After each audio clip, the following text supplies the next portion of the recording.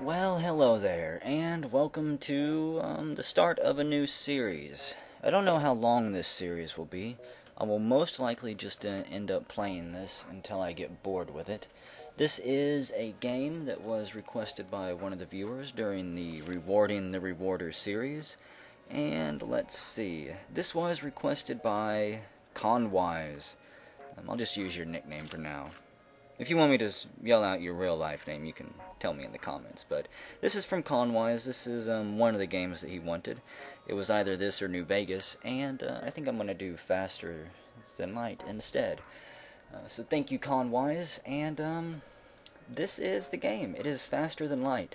I have played it for several hours, and I've really enjoyed it.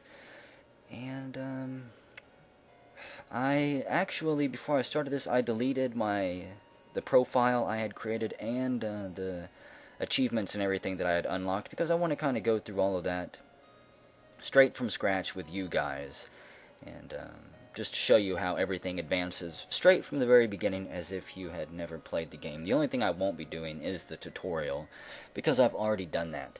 So yeah, this is what you'll see whenever you first load it up. We'll just continue here. I'm not gonna... Well, I guess I'll describe the game a little bit before getting into it. You control a spaceship and its crew as you try to reach, basically the other side of the galaxy. We are being pursued by rebel forces, and apparently we have some very valuable information that must not fall into their hands. Let's see. I don't think I need to edit any of this. Got my sound and music. Actually, I'll turn the music up a little bit. I happen to like the music in this game. Dynamic backgrounds, leave all this on, don't need full screen. And yeah, let's just start a new game. Welcome to the Federation Hangar. Here we can choose our ships, choose the difficulty. I'm not going to set it to easy. I did pretty well on normal mode. So I don't think I need to do easy. There are different ships that you can choose from after you unlock them. Obviously, just starting out, we only have this ship, and that's all we're going to be using. Let's see. We can customize our crew. This will be me, the old plumpster here. This person, let's see, this, you should be able to guess who this is. This is going to be Conwyse, the guy who donated for this game. Let me... So I don't feel like a complete ass. Okay, yeah. I wanted to make sure I spelled the name right. That would be quite embarrassing. And this last person here, this is going to be Paige. There we go. That's right. Paige, Plump, and Conwyse will start off this journey. There are achievements that we can unlock, and they will unlock different layouts for us. I will take a little bit of time, I guess, and explain this stuff. Again, I'm not the best at this game. I don't know everything, so there's even some things that I'm going to be missing out on. This is our shield level, and you can see over there on the right, if you want, it will tell you different things. As you level it up, you can unlock, I guess, new attributes and things like that. This is our engines. This is the O2 gauge, our O2 system, whatever. It's right here in the ship.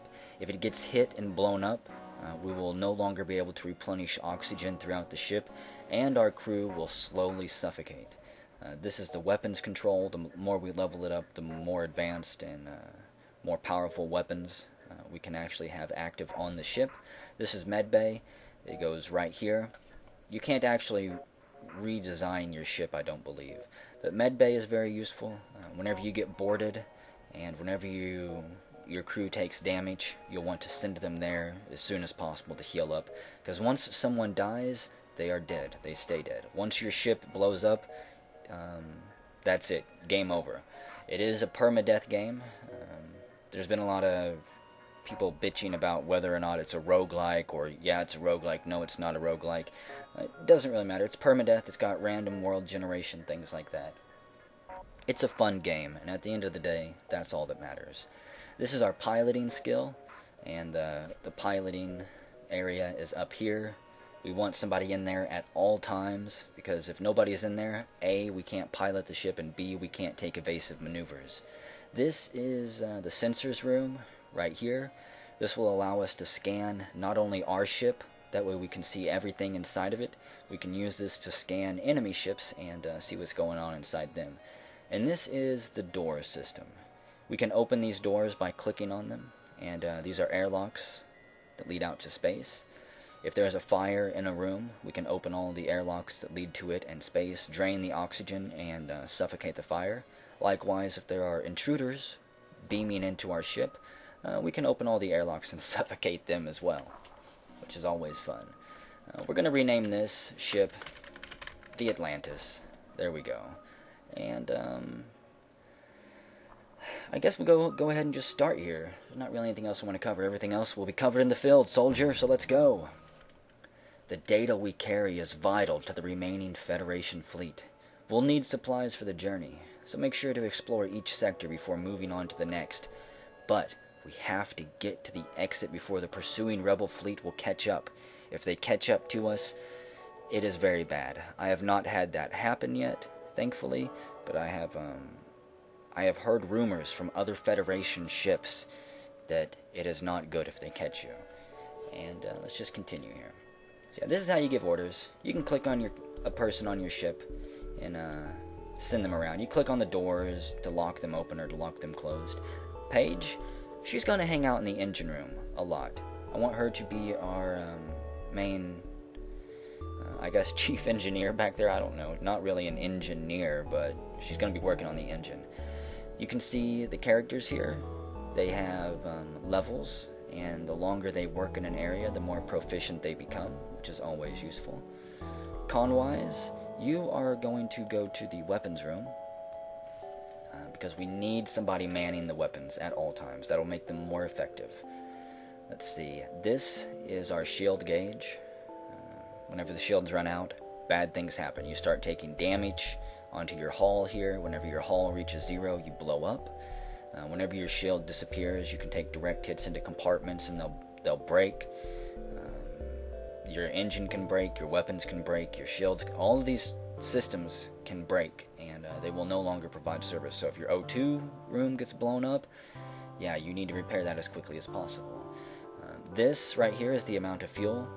If you run out of fuel, I assume it's game over. We can jump 16 times before we run out of fuel. I've not ran out of fuel yet either, but I assume it can be a problem. These are missiles, and I believe missiles bypass shields completely. I could be wrong about that. All I know is that missiles are a great asset to have. These are drones. We don't have any drones yet. I'll be covering that once we get to them. And this is the scrap. We use scrap to level up our ship. Right here, we also use scrap to repair the ship, to purchase things, and scrap is generally a good thing to have. We can overview our crew here. You can see there is a total of 8 crew members that we can have. Hopefully, we will be getting more along the way. And this is the equipment for our ship. We have absolutely nothing except the 2 starting weapons. And I don't know how many items there are in the world, but there's some very nice ones that I would like to have. To enable a weapon, you just left click on it, and it drains power from over here. This is the power gauge. Green bars are power that you can hand out, and whenever that's drained, you have no more power to give out. You can right click on a system to disable it. I want both of these systems to have full power and to start charging up, because it will not take long for us to get into combat. Subset systems, you can see here, you can't actually drain power from these. This button will close all of the doors on the ship, and this button will open all of the doors on the ship. I assume if you have a ton of fires, you may want to open all the doors instantly, but that will drain your oxygen very quick and kill your crew quickly. You can see our evade rate up here, 15%, oxygen 100%, and I think that pretty much covers it. I'm going to turn auto fire on. That way I don't have to actually click on the ship every time I want to fire. It'll just automatically do it, and I can focus on managing my crew over here and ensuring that things run smoothly. So, now that we've spent the first 10 minutes describing things and getting started, let's get a jump underway here. Whenever you click the jump button, this is the first sector that we start in. Again, it's all random, I believe. Let's see. An unvisited location. The nebula here will make fleet pursuit slower, but it will disrupt our sensors. I don't really like going into nebulas unless I have to, primarily because it does disable your sensors. I think what we'll do is just, yeah, this is where we want to go. This is the exit beacon. If we go here, we can travel to the next sector. I think that we will kind of head south along this bottom part and then up to the exit and see what we can run across. So here we go. We're jumping. And every time you jump, you get a new random encounter. As we arrive in the system, we are held by a loyalist settlement. Upon learning of our quest, they offer us some supplies. 3 fuel, that's good, 2 missiles, and 15 scrap. Very nice. I will never turn down any of that stuff. Not at all. Okay, so next jump, let's go here. I'll just swing around the nebula. Avoid it as best I can. An abandoned space station circles a lonely planet. A quick check yields schematics for a drone. We bring it aboard the ship. So we find 8 scrap and a system repair drone. Drones are extremely useful to have. The main problem with the right now that I have is that I don't actually have a drone system installed. So, this system repair drone does me no good. But we'll hang on to it now anyways. Oh yeah, that little system, let me explain it. The little system repair droid here, once we actually enable him, he'll take 2 power as well, because he'll be another system, and he will run around the station putting out fires, repairing things that are destroyed. That way our humans can focus on more important tasks. And up here we have a distress beacon. I tend to almost always go to distress beacons. We are not, the bravest heroes, and we do have a very important mission, but we have to have a little bit of humanity and try to help people whenever we can. So, we're gonna jump there. The distress signal is coming from a small space station orbiting an uninhabited planet. Their satellite defense system has gone haywire, and their repair crew can't approach without being fired on. They're looking for help to fix or disable it. We can try to destroy it from a distance. We fire a few volleys but aren't able to penetrate the defense system's shields. Its weapons have no trouble piercing ours, though, and we take minor damage before escaping. The station will have to find help elsewhere. So you can see we failed on that one. Pretty unfortunate. Took a good chunk of hull damage. The only way to repair your hull is to, I believe, go to a shop and have it repaired there. You can repair the systems on board your ship on your own, but in order to do hull repairs, we need something a little bit more substantial. And here we go. Warning. This line right here is the rebel fleet. It is quickly approaching after us, as you can see. We need to continue to move forward, though. We're going to go here and see what we can hit after that, I guess. I don't want to get caught behind that line. After a short time, we receive a message. Hello! I hope it's not a bother, but I'm looking for an escort to a nearby system. This region is quite dangerous, and our ship is not well armed. So, we have bumped into a Federation scout. Relationship neutral? Yeah, we'll escort them. It's only 2 fuel. Great. Take this bit of fuel as a down payment. We'll be 1 step behind you, following your jump signatures. Don't want to take any risks now, do we? And it adds a quest marker to our map. Cool. I've never actually had an escort mission like this. So, they want us to jump here. I can do that. It's not too far away. The ship we were escorting thanks us. I don't think we could have made it without your help. Let my friends patch up some of your haul and show you their wares. Yes. So, a little merchant appears. They repaired the damage that we took. And, let's see. We can't really afford anything, unfortunately. System repair. I could sell the system repair drone that I have, but I would only get 15 scrap for it. And I think I'll hang on to it. I wish that I had enough to buy,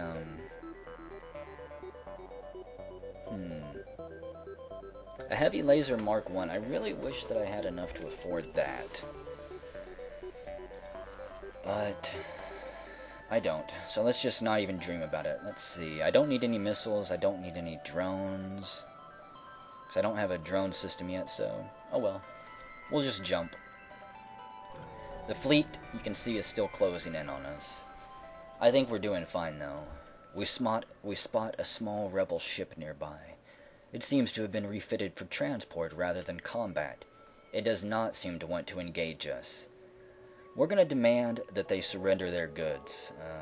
I generally do not run from rebel ships, because they are rebel scum, and they will be crushed under the might of the Federation, even if we do have an important mission. Surrender your goods, or else we will blow you up.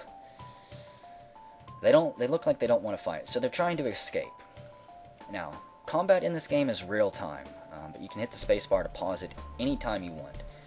They don't want to fight, which means they're going to be powering up their engine and trying to jump away. We're going to take our burst laser here, target their engine system, as well as send some missiles their way. So, I think that's all I need to do. Let me go over everything here, yeah. We'll unpause it. You can see their doors opening and closing as their crew moves around. If we upgraded our sensors, I could actually scan and see inside their ship. They fire, our shield goes down. Oh, and they've got a beam weapon that just cut through us. That sucks. Come on, get those shields. Ooh, no wonder we're having problems. Paige, you need to quickly go to the shield room. This mission could be over with quick. Our shield room is damaged, and we're being strafed by beam weapons, hull down to 75%. She's quickly repairing that. Conwyse, come on, get those weapons up and going. He's repairing while he shoots. Oh. Yeah, our sensor room just got blown up. Our engines are critical. This is not going very good. We might die very quickly here. This could be a very short video. They strafe our ship again. There we go. Paige had that back up. Paige, you just stay there and keep our shields going. I don't want any more surprises here. I'm going to have to run back to... there we go. We got it. I'm going to have to fly back to that shop and repair myself. From the bits and pieces we find, we decide that this ship was gathering information. Nothing seems useful. 14 scrap. Okay, before I advance any further, we have to get some of these systems online. Our oxygen is ticking down. We've got fires raging through the ship. Not good, but I have to get oxygen back online. There we go. Plump, can you make it to the sensor room? Yes. I'm gonna have Plump repair the sensors here, that way we can scan the rest of our ship. I need to know where the fires are before I do anything else. They will quickly... Okay, so we have fires in this room right here, it looks like. Fix the engine and then we're going. Plump, fix the doors. Because what I'm going to do is I'm going to, hopefully, provided this works, I'm going to open the airlocks and then vent out all of the oxygen here. Okay, you guys get up here, please. That's interesting. The fire must have burned itself out. I didn't think it was going to burn out that quickly. It must have used up all the oxygen in that room before I had to vent it. That's nice. Probably because our oxygen system was destroyed, so it couldn't actually supply new oxygen to it. Otherwise, the fire would have not only burned indefinitely, but spread to other rooms. Okay, you go there. Conwyse, you go heal. Plump, are you hurt? No. You get back there. Basically, what I need is... I need another crew member. I need to get somebody. I need one person in the engines, one person in the weapons, someone on shields, and someone constantly piloting. But let's jump. I have to go back to the store here. I may not be able to heal myself completely, but I've got to... Yeah, I can. Okay. Not bad. I really wish that fight wouldn't have been so nasty, but it was. So, this is a new sector. We'll go here, jump here, and then make our way to the exit. Burst laser, online, please. At first it appears we've arrived in an empty system, but a ship appears from behind a planet and hails us. I am the dread pirate Tuco. Prepare to die. Not what I wanted to hear. Okay. Hit their weapons room and their shield room. If I can destroy their weapons room, maybe they won't be able to fire on us. So, there's everything good to go here. It looks like it. We'll see how we do here. They are a rock scout. That is... The rock... the rocks are another species completely. They offer to give us some of their goods if we don't destroy their ship. No. You wanted to start a fight. There's no possible way I can leave you be because you could attack somebody else who is far weaker than us. It's our duty to destroy pirates as we come across them. Yeah, their shields are destroyed. Here, target their oxygen room too. Their weapons destroyed. I don't need any more missiles to be shot at them. I want to save what little missiles we do have left. Put full power to our engines here. There we go. There we go. That fight went much more smoothly. The ship explodes, leaving behind a substantial collection of useful scrap material. Not bad. And we got an anti-ship beam drone, which is always nice once we can use it.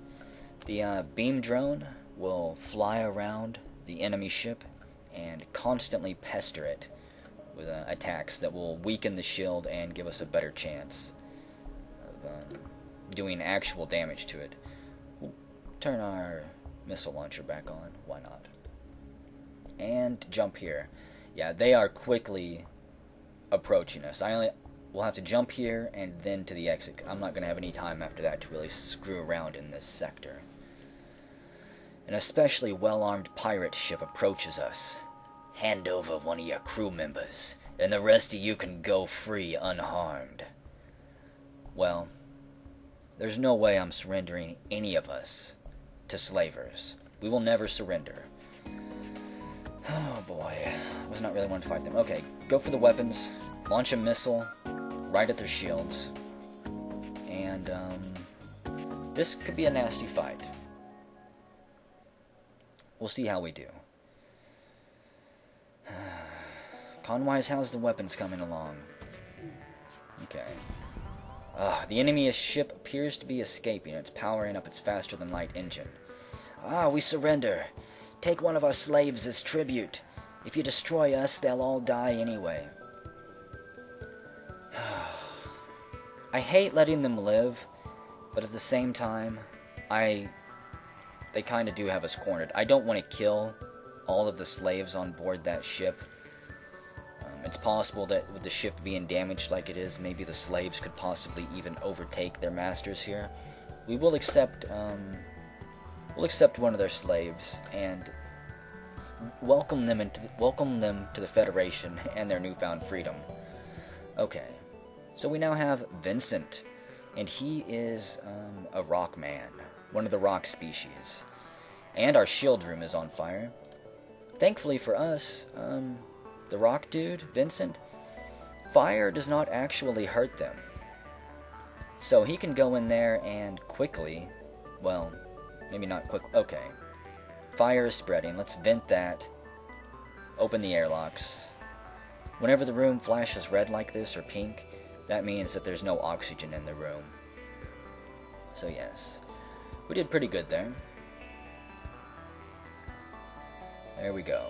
This fire suffocates out. We can now close the airlocks. He begins to repair the shield room, and once he has this repaired, we will jump out. And now we have a new recruit. Welcome to the team, Vincent. I wish I could rename him. Can I? No. Apparently not. You can only rename the original 3 members, apparently. The rock men of Vrakros 4 are rarely seen and are known for their fortitude. You can see each species has their own benefits. He is immune to fire, but his movement speed is halved, and he has greater health than everyone else. He's fairly useful, A, of course, in putting out fires, but B, also if we get boarded, There we go, our shields beam back up. But if we get boarded, he's fairly useful in combat too. So we're going to jump to the exit here and leave this system. We've arrived at the long-range beacon.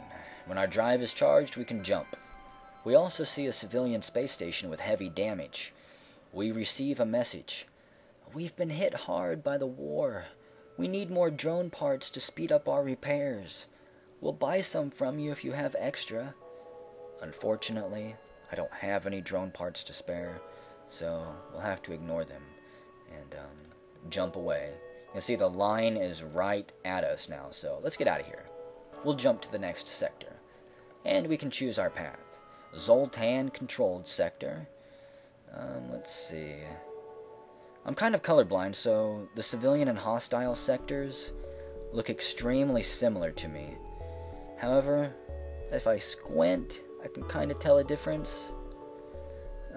I think the rock-controlled sector will be hostile, and the Zoltan-controlled sector will be a green civilian sector. I think I'm going to go to the Zoltan-controlled sector. Take an easy route for now. Just until maybe we can work on our ship a little bit better. We're not far from Federation home space here in Zoltan territory, and it's not clear whether the authorities will have any goodwill remaining. Still, we have to push forward. So here we are, Sector 2. Hopefully the Federation is still friendly towards us. I don't know why they wouldn't be. But that doesn't mean, A, that pirates will not be out in force, considering the fact that the Federation is weakening and rebel scum have disrupted all trade lanes. And there's no telling what other forces will bump into. This is the sector map for this sector. I guess we could jump here, and then maybe we could reach there. It'd be a real quick... It'd only be like 1, 2, 3 jumps to get to the exit.